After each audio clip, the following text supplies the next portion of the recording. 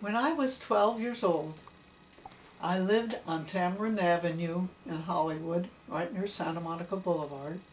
On the next street was Bronson Avenue. There was a studio called Pacific Title and Art. That was owned by Leon Schlesinger. He made all the titles for Warner Brothers, and he also did newsreels, developed newsreels. He had a lab. And on that lot was two houses. The house in front housed several artists, one woman, I believe her name was Thelma, and the house behind was the Wanless family, Ewell Wanless and Verda, and they had 4 daughters. Ewell was the foreman of the lab, and he rented the house from Mr. Schlesinger. And the oldest daughter, Beth, used to take me into the studio, into the first house where the artists were. It's amazing that they let kids in, but they did. And there was this one woman, Thelma, who did the airbrush on the titles. She had 2 desks. One desk, she did a scene of animation. In those days it was Bosco and Honey and their dog, Bluto, I believe it was. When she didn't have any airbrushing to do, she would move to her desk and paint animated cartoons, the cells. And that was so fascinating to me, because I used to see the cartoons in the movie houses, and that I had no idea how they were made. And every day or so they used to send a scene of animation from the harmonizing studio that was on Hollywood Boulevard at the time. Well, I would try to ingratiate myself with her, so when she was at the other desk of doing her airbrush, I would wash out her paint jars and I would put her cells in order. For some reason she could not keep they were all numbered, but she could never keep them in order. She put them any which way. So I used to straighten that up for her, and then clean her brushes, and she'd let me watch her paint.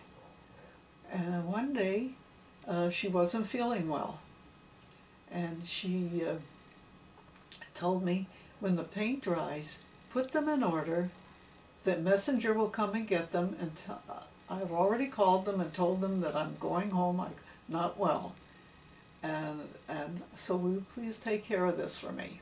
She says, the thing is, I didn't finish. There were 200 cells, but there were about 20 that I didn't finish, one color. And I already told them about it, so everything's okay. Well, and also what I used to do on that lot is I used to run errands for the fellas. They didn't have wagons in those days that brought food, and so I used to get them Cokes and candy and sodas, things like that. And at the end of the week, they all gave me a little tip, and that was fine. I felt like I was helping the family. I would bring them whatever money I got, I would bring it home. Anyway, I was waiting for the paint to dry, and I noticed it was just one color left, the white. She left out the eyes, the collar, and the gloves. You know, the gloves were always white. And so I painted that. I thought, I'll help her by painting that here on. By this time I was about 15. And so I painted the scene and then let it dry, and when the messenger came at 5:30, I gave it to him and everything was fine.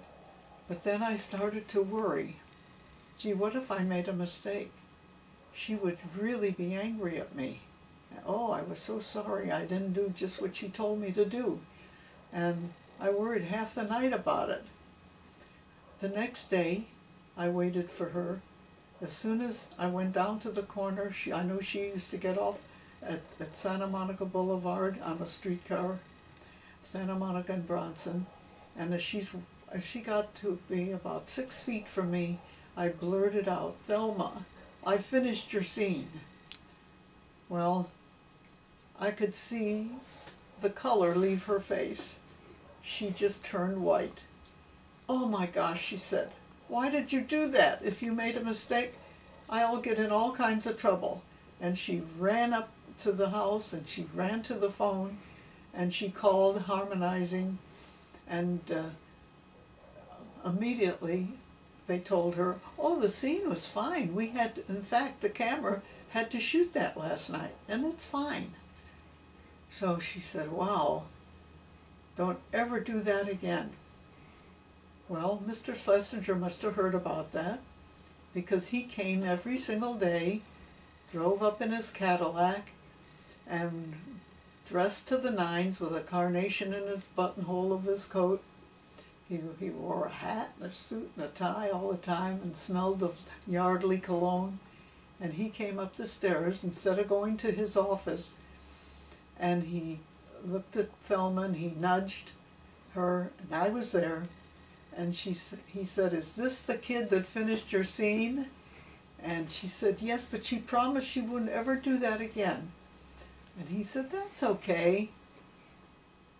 You teach her how to paint. And Martha, when you grow up, I'll give you a job in my cartoon studio."